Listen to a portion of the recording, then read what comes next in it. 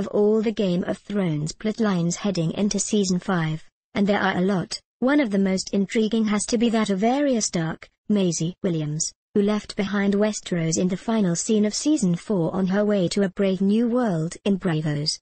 So any tidbits we can get about what to expect from Arya is considered a big deal, especially when it's coming from Arya herself, Maisie Williams. Speaking to Yahoo!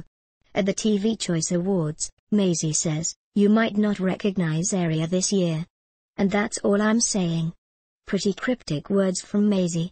Is it a metaphor, or will we literally not recognize her?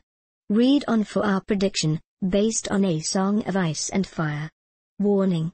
The rest of this article contains spoilers from the A Song of Ice and Fire book series. Click away now if you don't want to know.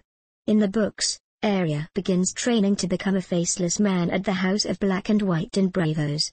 If you recall, the faceless men are able to change their face, hence the name, and Arya is no exception. As part of her training, Arya gains a new face and becomes unrecognizable. There has been some speculation from fans as to how the show might pull this off, since casting another actress to replace one of their most popular stars seems unlikely, but it sounds to us like Maisie may be spending long hours in the makeup chair for Season 5.